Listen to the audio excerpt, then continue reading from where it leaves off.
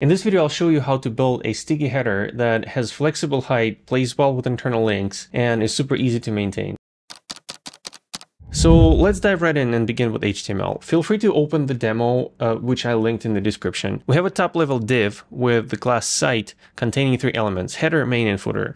In CSS, I use grid to ensure the footer remains at the bottom, even if the page has minimal content. And I've covered that in a separate video, which I will link as a card on the screen. What's important to understand here is that we're setting the header and the footer to auto, so they'll grow or shrink depending on how much content is inside, but they won't grow beyond that. They won't grow beyond what's needed. Now that's the basic structure. Now let's make the header sticky. Up until recently, we had only one way of doing that. Apply position fixed, set top to 0, and make sure that the width of the header is set to 100% because fixed elements do not expand to fill the entire width of the container they're in. This approach works well. As you can see, I can scroll the page up and down, but there's one major inconvenience. Fixed elements are taken out of the normal flow. That means that the auto value that we just set on grid template rows will now be 0, and this will cause the site content to be partially obscured by the header. So to fix this, we need to hard code the height of the header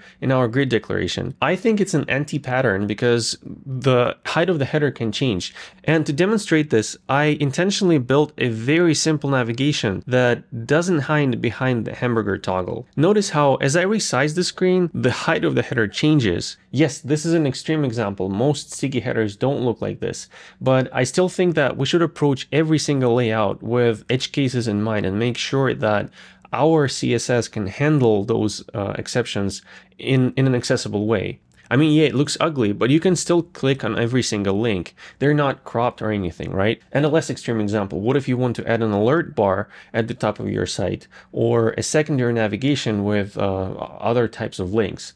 Those would go inside site header element and they will expand the height of the header. I think you get the point. Hard coding the height of the header is not a good idea if you're shooting for a robust and accessible layout that can handle all kinds of edge cases. That's why position sticky, which now has a very good support in all major browsers, makes way more sense here. The key difference here is that position sticky is not taken out of the normal flow and it acts as if it has position relative until it hits the top of the screen or the top of the screen plus the value you set using top property. And also, since position sticky is basically a supercharged position relative, we don't need to set width to 100, so we can simply remove that line.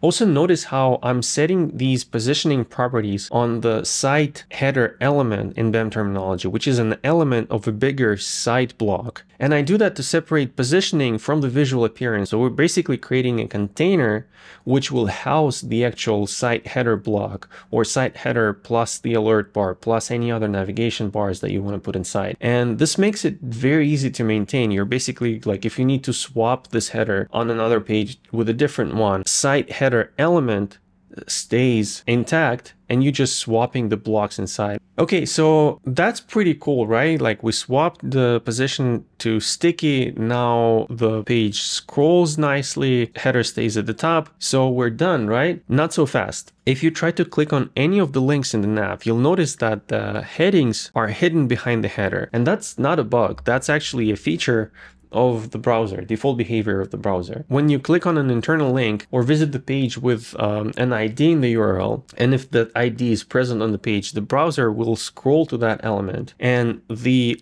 top of the element will align with the top of the viewport. How do we fix that? There's an easy fix with a property called scroll margin top, which you can apply to a pseudo class target. And target is like a special class that represents the ID that's being targeted by the browser. So in our case, if we click on health benefits ID of the heading is part of the URL. So health benefits heading becomes a target. But I think you can already see the problem, right? We need to give scroll margin top a value, which would be a height of the header. But like I mentioned multiple times in this video, we don't know the height of the header, and I don't want to hard code it. So I don't know a CSS only way of doing this. If you do, please let me know in the comments. I would really appreciate it. So to get this over the finish line, we'll need just a tiny bit of JavaScript. So here's how I usually do it. I create a CSS property that holds the default, like most common height of the header that I can think of. It's not going to match every single use case, but I will at least try to find the value that's most common. Then in JavaScript, I create a function that gets the height of the header. Then I create another function that uses the previous one to set a CSS custom property on the body that has the value of the height of the header. So once it's set on the body, it overrides the one we set in CSS. And then I just create 3 event listeners for when the markup is loaded, for when the page is fully loading, including the images and all kinds of videos and other assets, and for when the window is resized. You can also add debouncing here to make sure that this function is not called like extreme amount of times when the user resizes the screen or flips their iPad. And that's pretty much it. Now, if you click on any of the links, you'll see that the headings are not covered under the header, and it works well on desktop and mobile, any screen size basically. And that's how you create a sticky header that has flexible height, plays well with internal links, and is super easy to maintain. I'll see you in the next one.